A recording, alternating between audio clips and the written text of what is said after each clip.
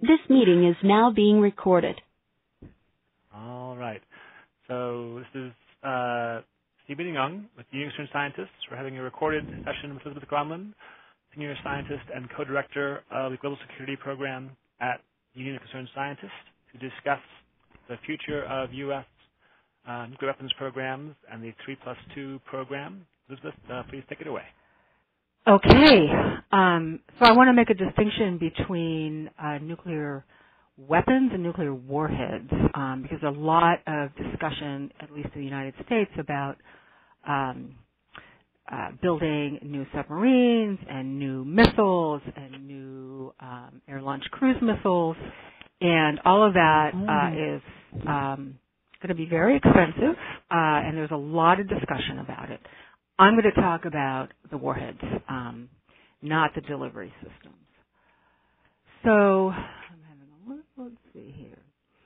Okay, so as I think most of you know, until 92, the U.S. Basically there was an ongoing cycle of warheads. There was development, which entailed nuclear testing and production and deployment and retirement, and then it would start over again. And there was really people didn't really give any thought to how long these warheads would last, because the assumption was that they would be replaced by something new.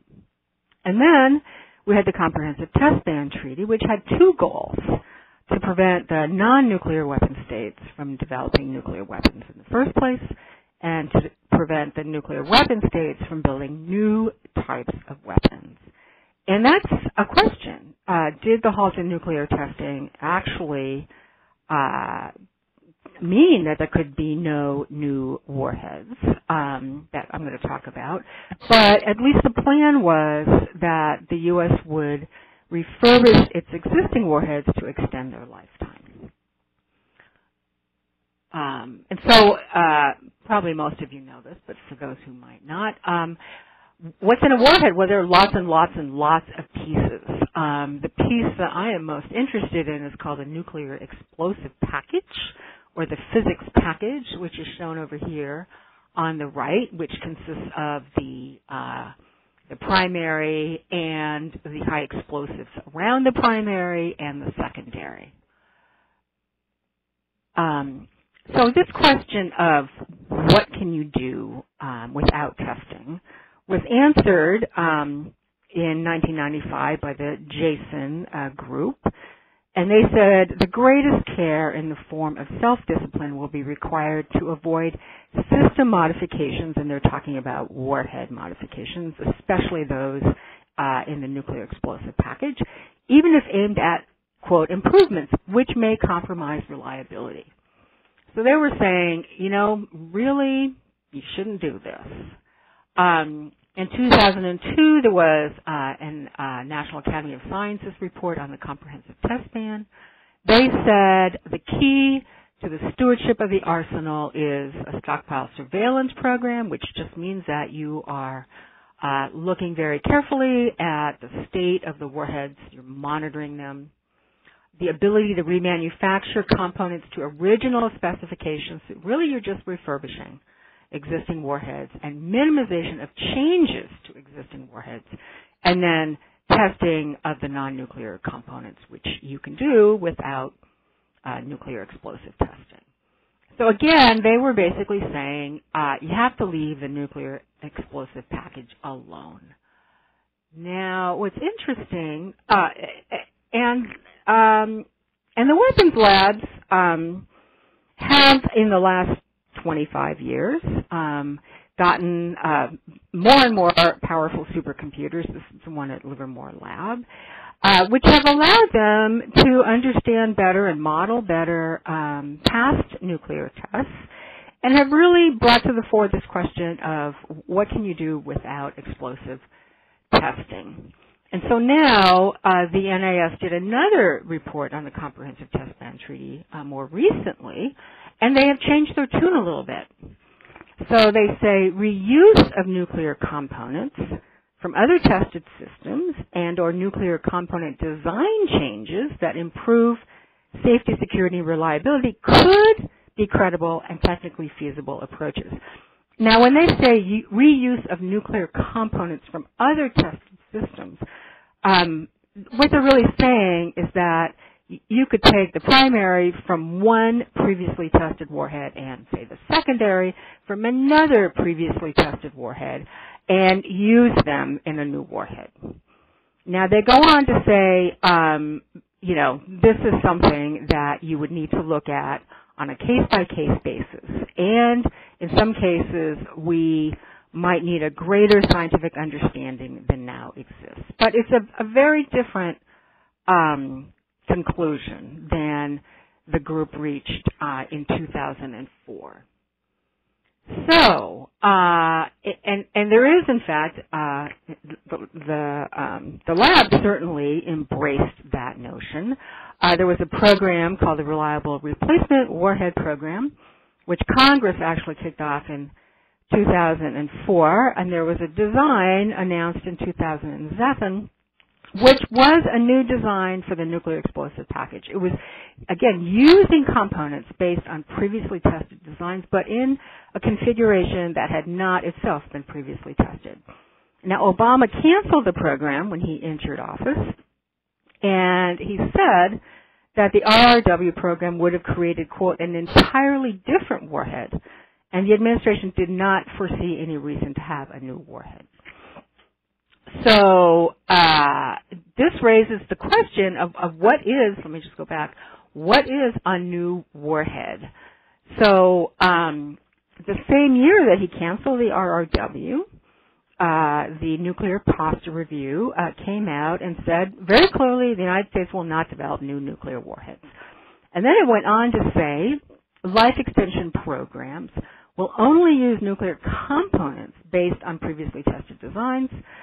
The United States will give strong preference to refurbishment or the reuse of nuclear components from different warheads, which is the very thing that he had called out the Reliable Replacement Warhead Program for doing and labeled it new. So here he's saying this is actually not new.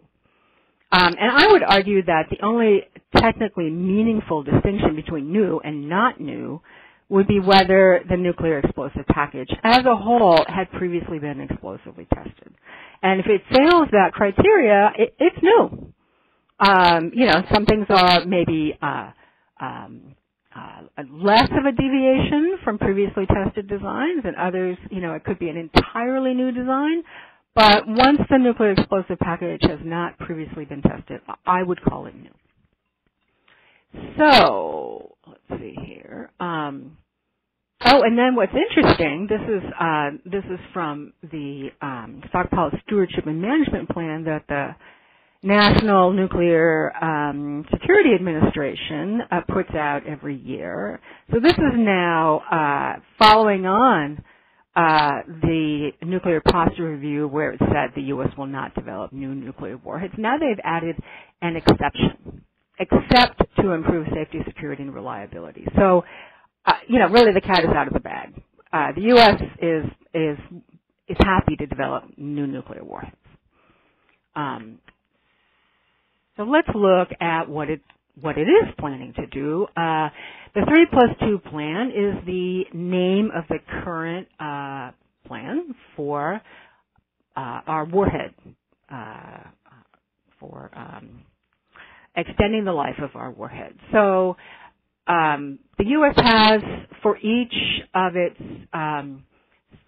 missile-delivered systems, 2 warheads. So ICBMs, there's a W-78 and a W-87. For SLBMs, there's a W-76 and a W-88.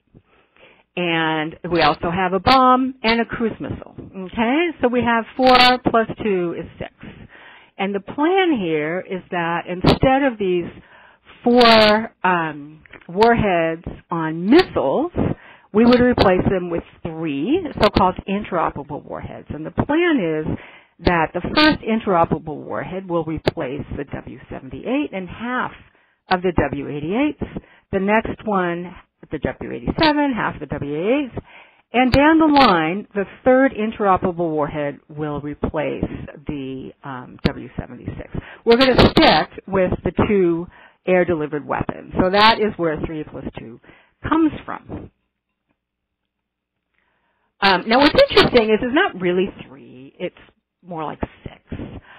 So these interoperable warheads will have a common nuclear explosive package, some common non-nuclear components, but different reentry bodies. Okay, you have a different one for the ICBM and a different one for the SLBM. So really each interoperable warhead is a pair of warheads, one for ICBMs and one for SLBMs. Now here's the schedule, the current schedule. I'm going to see if I can turn on. Does everybody see a red arrow? I guess I should. Stephen, do you see a red arrow? Okay, I'm going to assume.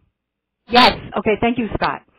Okay, so what we see here is that the W-76 is in production right now. Its life extension program is in full. You know, we're in the thick of it.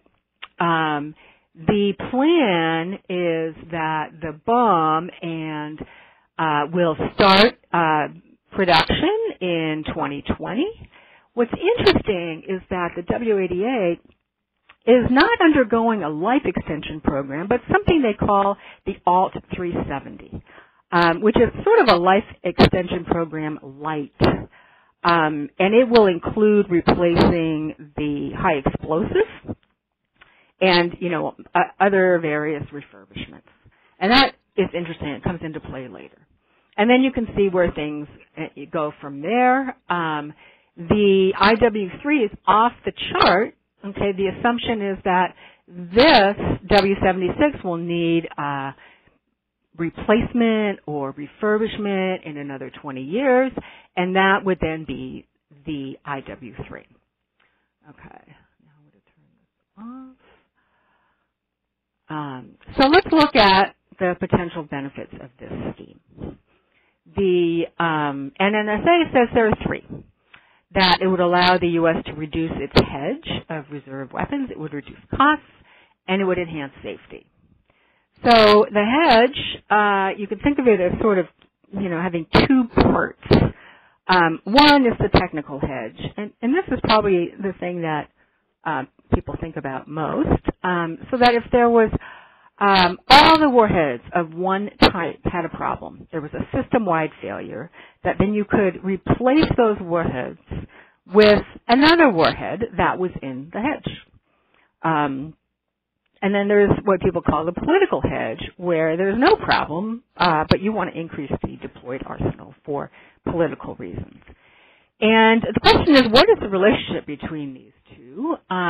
What's interesting is there was a report in 2013 under the Obama administration which said that the U.S. had developed a more efficient strategy for hedging, and that a hedge that is sized and ready to address these technical risks will also provide the U.S. the capability to upload weapons in response to geopolitical developments. It was basically saying that the size of the political hedge was equal to the technical hedge. So if you covered your bases in terms of the technical hedge, that would be good enough for a political hedge as well. So let's look at the question of a technical hedge. So this is a hypothetical example here. So you have 2 warhead types on, say, ICBMs. You have 100 of warhead X and 200 of warhead Y for a total of 300. And so the hedge then consists of 100 warhead Y and 200 WX, so that if one goes kaput, the other one is used to replace it, and you have a hedge of 300. So the hedge is the same as the deployed warheads, which is sort of intuitive. Now what happens under a 3 plus 2 scheme, where you have 3 warhead types, not 2, so you have 100 each of these 3 different warheads, again for a total of 300 deployed warheads, but now you have a hedge of only 150. Why is that? Because you basically use the third warhead to hedge both against the first and the second. And you can see here, I don't want to belabor the point, but so WY is a hedge for both WX and WC. So you don't have to, this is sort of double counting. So when you look at just what you need, because there's only one warhead type that goes bad at a time. That's the assumption. So anyway, you get 150. And that is the basis of the argument that NNSA makes that we will be able to reduce the hedge. Okay, makes a lot of sense. So now let's look at New Start and what the technical hedge would be in that case. These numbers might not be exactly right, but it doesn't really matter. And the reason it's not 1550, the reason it's 1750 deployed is that there are counting rules for the bombs and the cruise missiles that that any airplane counts as one warhead regardless of how many bombs and cruise missiles it has associated with it. So it's not really 1550, it's a higher number. All right, so let's take a look at this. Let's see, cursor. So if the 87s go kaput, we have 78s. Same here.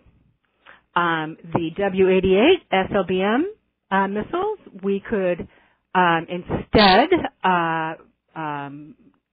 deploy 400 W-76s. Now it gets interesting because ideally, if the W-76 had a problem, you would want to instead upload or deploy W-88s, but they're not available. We don't have any more. They're all deployed. So the best you can do is upload additional ICBM warheads, W-78. These are single warhead missiles, but they can accommodate 3, so you could add another 300. That's where this comes from. You could add more bombs, and you could add more air-launched cruise missiles. And that's the best you can do. I mean, you may not like it, but that is reality. It has been reality all along for decades. Down here, it's a more straightforward replacement. So because of this, you don't end up with 1750 in the hedge, you end up with 1250. And what this suggests is that, the U.S. can reduce its hedge now. So again, these numbers might be off a little bit because things have changed. Basically, the current hedge is greater than this required technical hedge by about 1,000 warheads. So this notion that you have to wait for the 3+2 program, 30 years for it to be fully implemented before you can cut the hedge is nonsense. Okay. So we can go through the same calculation with the IW1, which remember replaced all the 78s and half of the 88s, which I'm not going to do. I am going to just summarize it here. Okay, so remember we did the current warhead types was 1250. After the IW1, you have either 1300 or 1050, depending on whether you build the warhead for the ICBMs and the SLBMs in the hedge, or whether you just produce the nuclear explosive packages, and then if you need ICBM warheads, you would then turn it into an ICBM warhead. And that is a you need fewer of those. But in any event, at the end of the day, when you have all of these warheads deployed, this is now 30, 40 years in the future, you have a hedge of 1,000 instead of 1,250. All right. Now that was for New Start. What happens if you go to half of New Start or a third of New Start? Then, so what we just talked about was a 20% reduction. If you have a smaller arsenal, you get a 32% reduction, and a smaller arsenal yet, you get a 42% reduction. So assuming we go much lower, you will have a bigger effect on the size of the hedge. But I want to ask the question of whether the U.S. needs a hedge at all.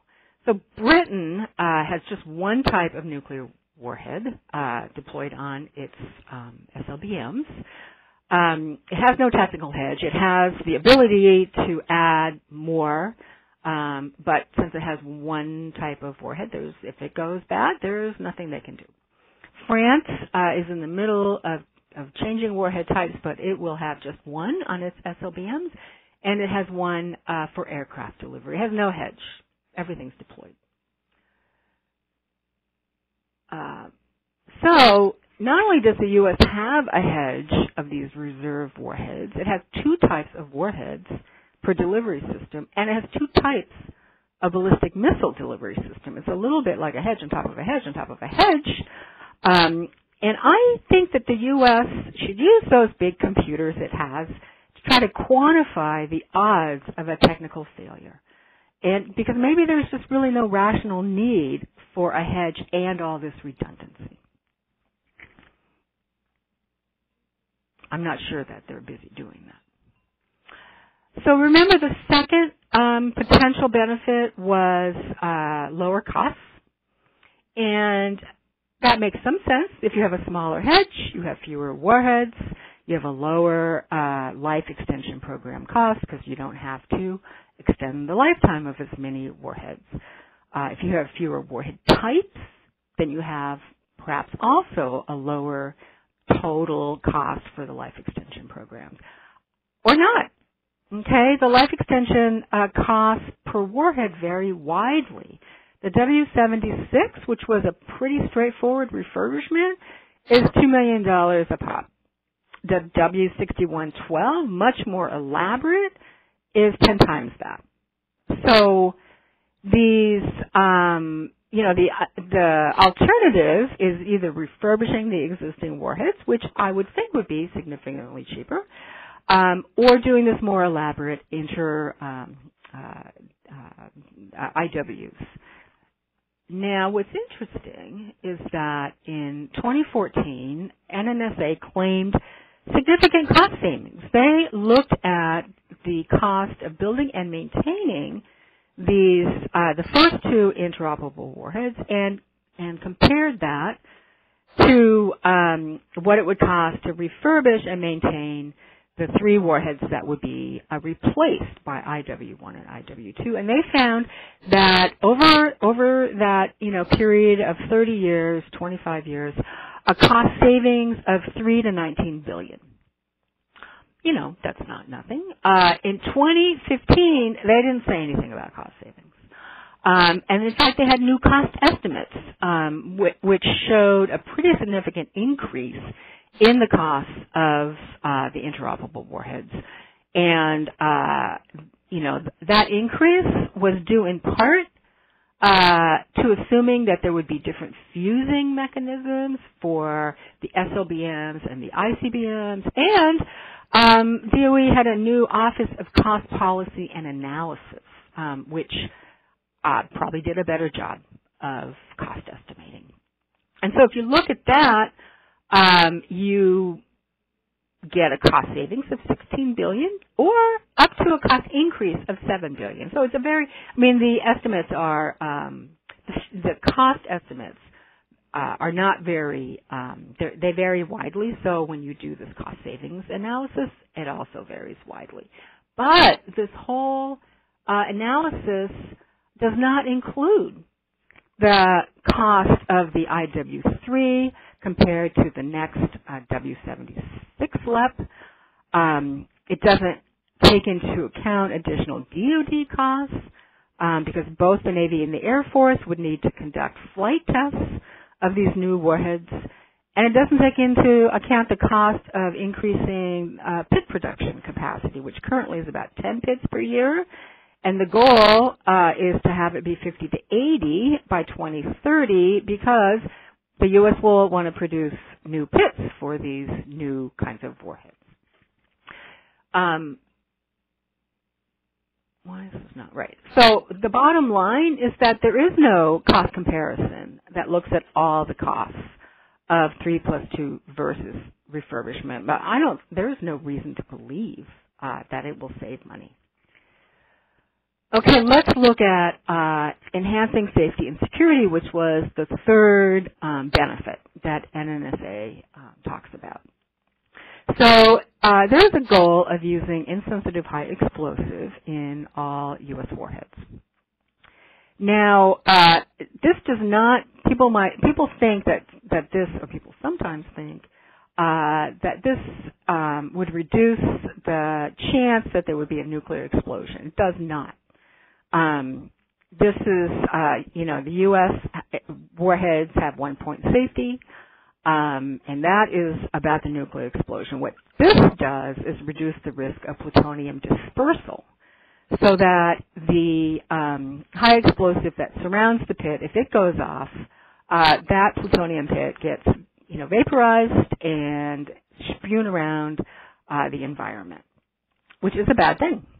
And so it reduces the risk of that. It also makes handling the high explosive safer for workers, and reduces the need for special equipment for handling, which might lead to some cost savings. Okay. Let's look at the characteristics of these different high explosives. Now I'm going to turn on my...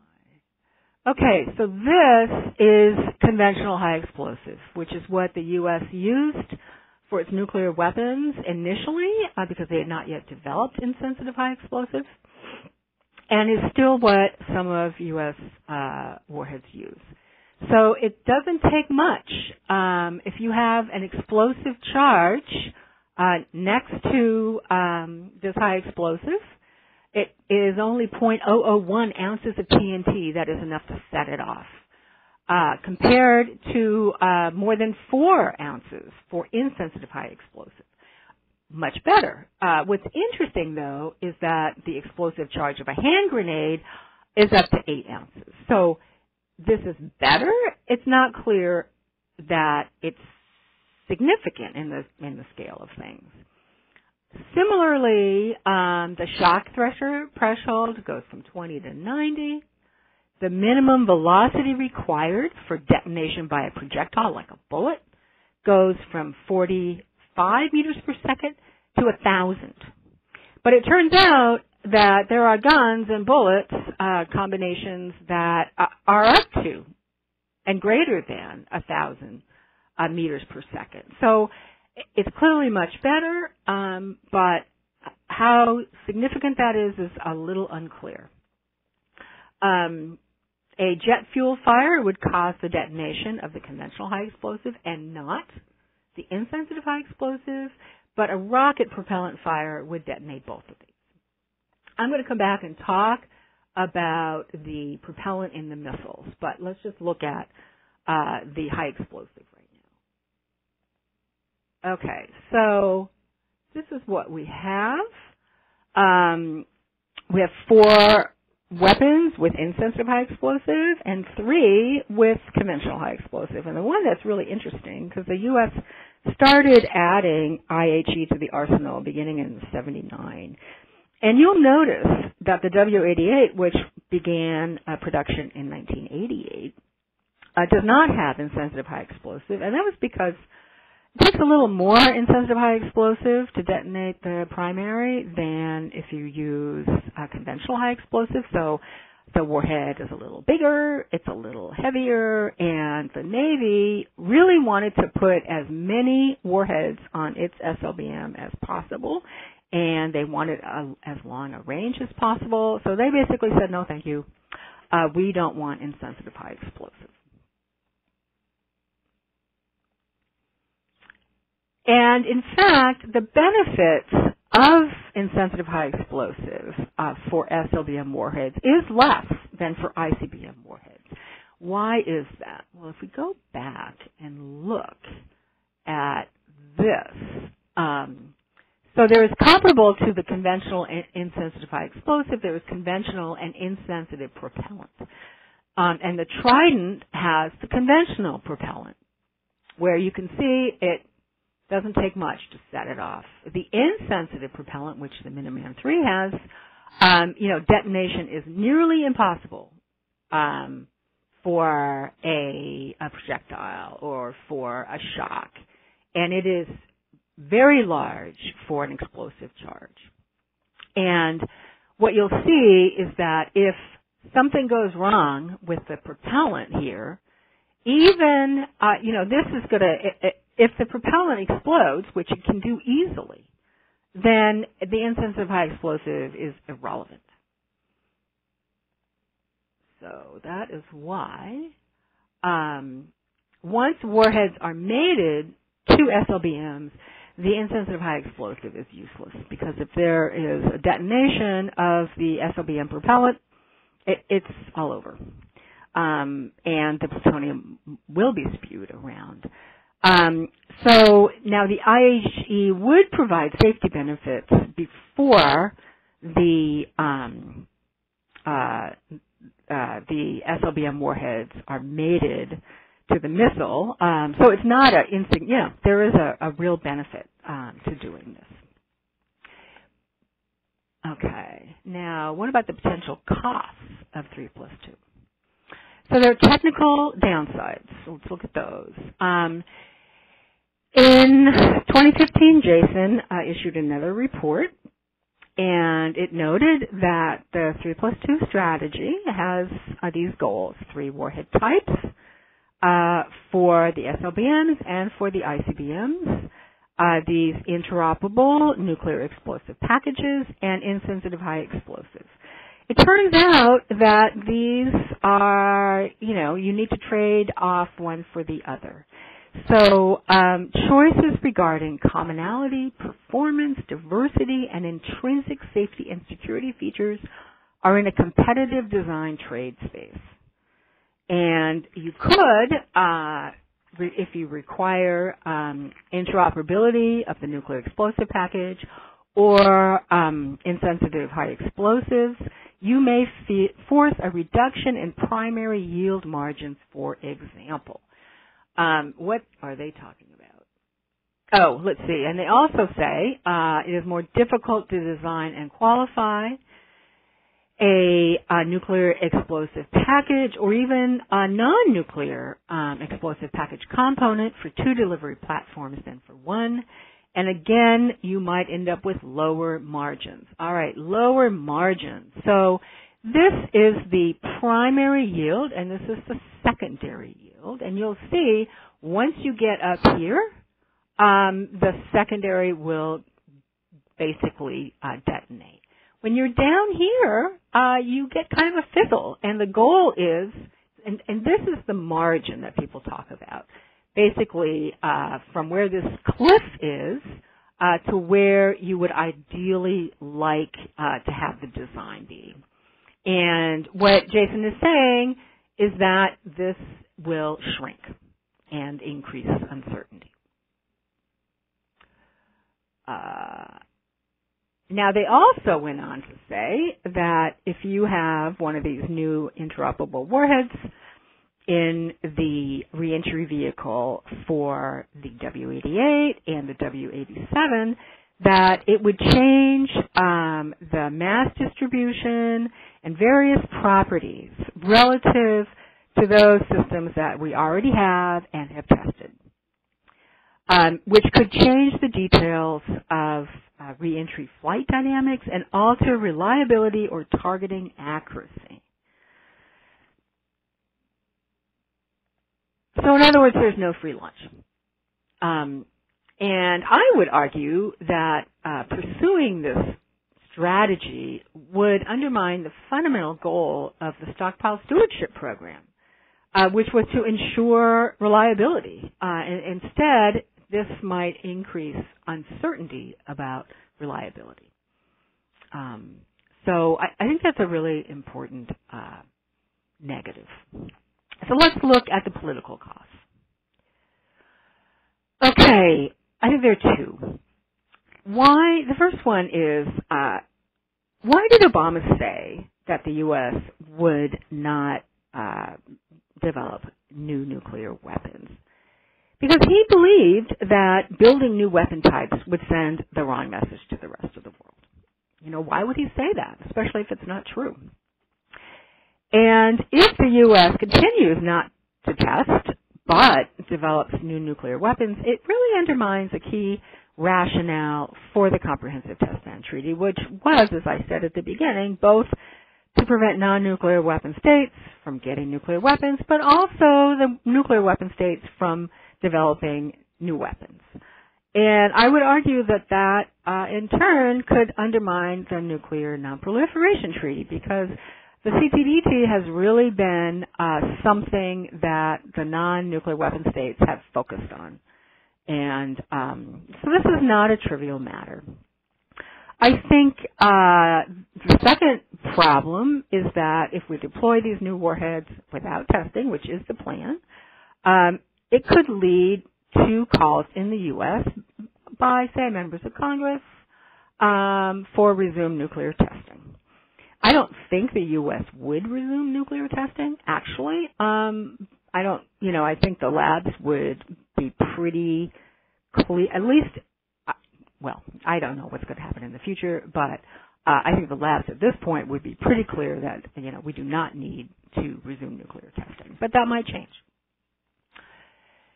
Okay, so let's look at the costs and benefits. So the benefits is you would get a modest reduction in the technical hedge in the long run, not now. And insensitive high explosive would be, on the whole, a positive thing. It would not, it would not solve all your problems, but there would be some modest benefits associated with adding insensitive high explosives to all U.S. warheads. Now, the costs are, it's likely more expensive. There are these technical risks that could lead to reduced confidence in reliability. And there are these political costs I just talked about. So people would obviously weigh these differently. My conclusion is that the U.S. should abandon 3+2 and instead refurbish or retire existing warheads. And it should really take a close look at whether it needs a technical hedge. And at the same time, 2 warhead types per delivery system. It should really try to quantify the probability that one class of weapon will fail. And that is the end. Thank you.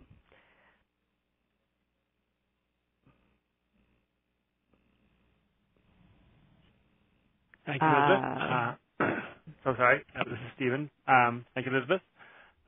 So Steve Fetter put a question in the chat, but Steve actually unmuted you. If you want to go ahead and elaborate on your question or not, happy to do that if you want to.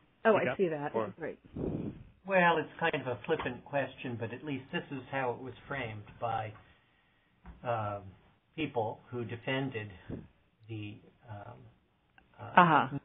This was not a new warhead. These were both components that were previously, were designed years ago, tested many years ago. Mixing one with the other, isn't that similar? But could I just raise a couple of other things while I've got this? Yeah. So I think I largely agree with everything that you've noted, but I would add to it, you began by saying you weren't going to talk about delivery vehicles, but all of this is intimately linked to the decision to replace Minuteman, because the first of the warheads, the IW-1, is driven by the fact that the W-78 Minuteman warhead is due to reach the end of its lifetime in the 2030-2035 time frame. So that's what's driving this decision. And that, in turn, is driven by the decision to replace Minuteman. So if we decided to not replace Minuteman and go to a dyad, or we decided to rely on a smaller number of Minuteman then it would be, fairly straightforward to rely entirely on the the 87. And you did raise that. Do we really need all of this redundancy? It's worth noting the 87 is widely regarded as the warhead with the greatest margin, and also it has all of the safety and security features. The 87. The 87, right. And there are enough of them to arm the entire, Minuteman force. And so given that ICBMs are, in a sense, a hedge of sorts for a failure of the SSBNs, that perhaps it would be there would be no problem with relying on a single warhead type for a missile that is not the foundation of our deterrent. Right. I just want to hold on a second. Go back to my slide. You're right. The first interoperable warhead is supposed to replace all of the 78s and half of the 88s, but the 88s are now undergoing this alt, which pushes their lifetime out farther. And you're right. So it's really driven by the W78. And that's a really interesting point you just made. Yeah. Scott, you said you have questions? So, Scott, you're unmuted. Hi, Lisbeth. Can you hear me? No. Yeah, a little louder. All right. Why don't I put that? If you can hear me. If you can't hear me yet, I'll just type them in. You're faint. All right. Well, there's the question in text. Oh, sorry. You'll have to skip the beginning. Let me do that again. I'm sorry? I put the question in text. So my question was, you argued we don't need a hedge by citing Britain and France, and I was dubious of your evidence in citing Britain because we feel they are similar to us. France may be better, but it seems like these are really arguments against a technical hedge because Britain and France never felt they needed numerical parity with Russia. And if that's the case, then wouldn't that suggest that really there's no argument yet for getting rid of the political hedge unless we change our deterrence philosophy? That's the first question.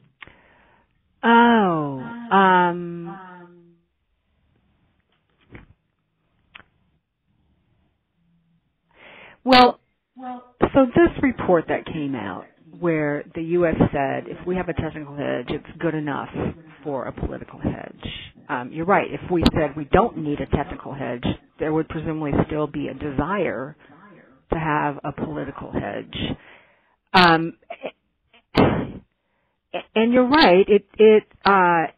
Getting rid of that argument would require concluding that the U.S. did not need to have complete parity with Russia, and that our goal was, we had certain targets, and as long as we could destroy those, that would be adequate. So that's a bigger conversation, and I'm not really tackling that. But it does seem like having a analysis of what is needed for the technical hedge would be useful. And because these two questions are wrapped up with each other, and you can't really, if you want to talk about the hedge, people will talk about, something could go wrong. And if you lay that to rest, maybe you could have a conversation about how much do we need to be able to suddenly increase our arsenal. I don't know if that's satisfying. All right, let's see here. I'm trying to read your thing here. Yeah, right. This is, I can just paste the second question. I put too much in my first page. Let's see. Right. The different yields. Right. You're right that the hedge if you replace one with the other warhead, you're not getting the same thing. But there is no, that's what we have. And, if you have a problem with the 88 and replace it with the 76, that's different. It just, it's not perfect.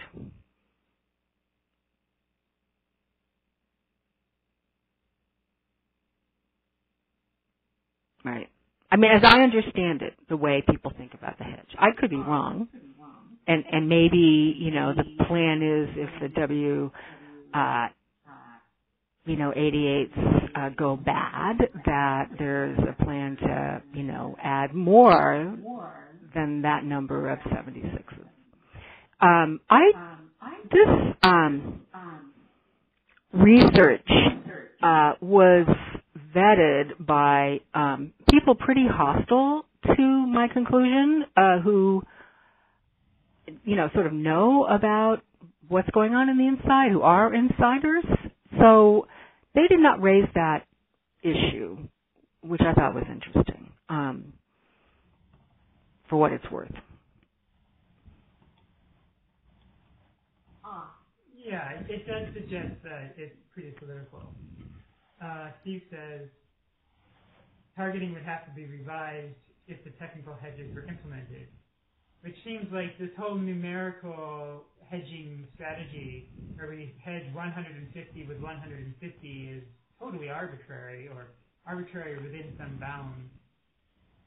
All right, one last question.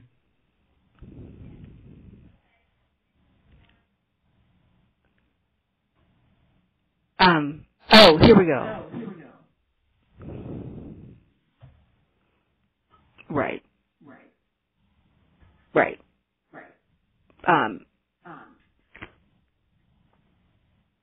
But I don't think we've tried. It seems like it would be a useful thing to try to understand what the risks of failure are. Elizabeth, can you explain the question for the record? Oh, I'm sorry. So Scott writes on the proposal that we estimate uncertainties by computation. He says he doesn't really know how this quantification of margins and uncertainties, which is the sort of strategy that the U.S. uses for nuclear weapons. But he says looking at estimates of reactor safety using this probabilistic analysis suggests that we're not very good at doing this. And, there are complicated, complex systems. There are lots of things that could go wrong in that we are not very good at using calculations to assess those. So, he's saying perhaps there are similar unquantifiable uncertainties, the unkunks. And I agree, but I'd like to see how far we can get. Maybe we'll learn something if we do these kind of assessments. I mean, I don't expect that they would be public, but I think it's worth doing. Oh, so Steve Fetter says why we don't do that kind of analysis, because the result would have too many nines. What do you mean by that? Sorry, hold on. I need to unmute him again. Go ahead, Steve. Yeah, Scott's right. I mean, it would be, 0.9999 would be the probability, the reliability of the overall system. I think if you rigorously examined it using ERA. Oh, you're saying basically the odds of this kind of failure would be very, very small.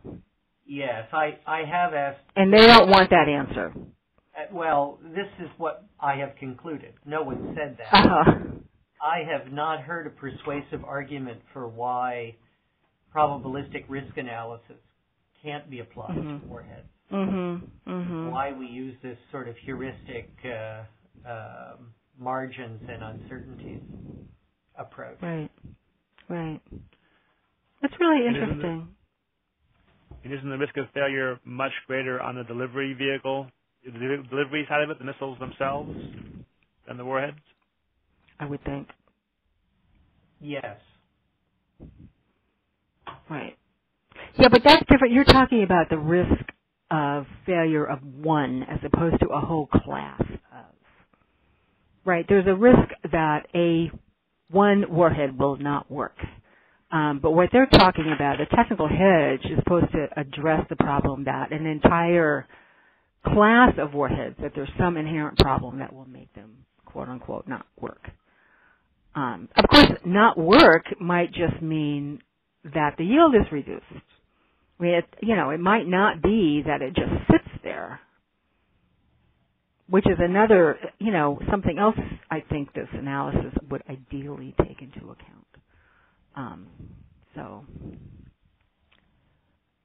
Now we have another question.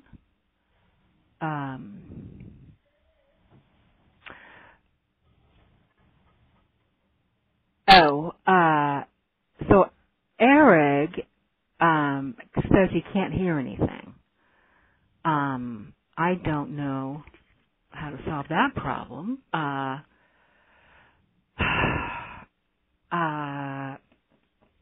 right, let me see if I can write. I need to know the physical probability, the history of does.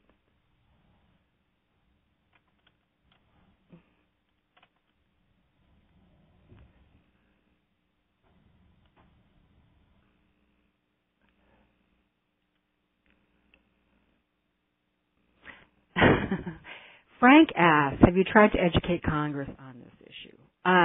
We have only talked to Bill Foster and have urged him, who is, for those who don't know, a physicist in the House, not on the relevant committee, but nonetheless with the ability to try to request certain studies. And we've asked him, he hasn't yet, but we're hopeful that he will sort of poke around and get a little more information made public. But the answer is no, we haven't. And in part, it's because the 3+2 scheme doesn't really start for another several years because the IW-1 doesn't go into production until 2030. And, Congress is interested in the budget. So there are not very many, the budget implications now are not great. So it's I guess that would be my answer. Right. Senate Appropriations Committee. Stephen? So Frank. Do you want to say something about this? Yeah. Sorry. Yes, Frank. We talk to the Senate Appropriations Committee all the time, and they're aware of these issues. But basically, because of the fact that the IW programs are so far out, they don't even start until 2020. There's just very little interest in the Hill on most of these discussions now. So basically, because there's no money being spent now at all on IW warheads. It's all being spent on B-6112, IW, the W-88 Alt, and the W-84, and finishing up 76. So there's basically no money in it, and so Congress just doesn't care.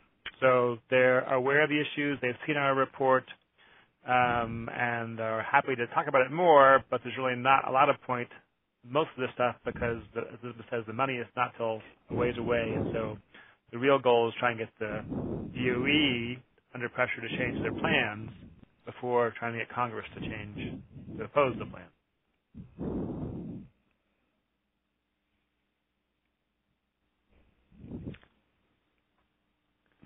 Any other questions?